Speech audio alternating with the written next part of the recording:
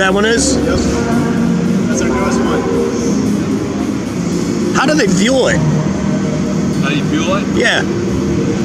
Aviation gasoline, 100 low lead. There's a fueling point in the aft of the gondola.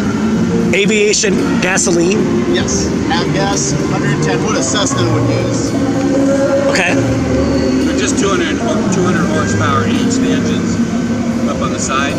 200 horsepower. One on this each. side, one on the other side, one on the tail. And helium is the Lifting gas. lifting gas. Thank you. Good evening. So, helium is the lifting gas.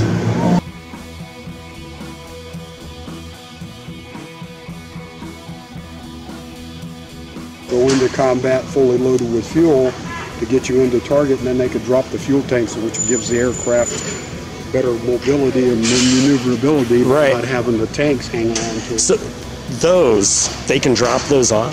That, the big tank underneath. The big one underneath. These here are what they call, this here's what they carry about 14,000, 16,000 pounds of bombs on it, if you put the hard points all on it. And that's extra fuel. That's extra fuel.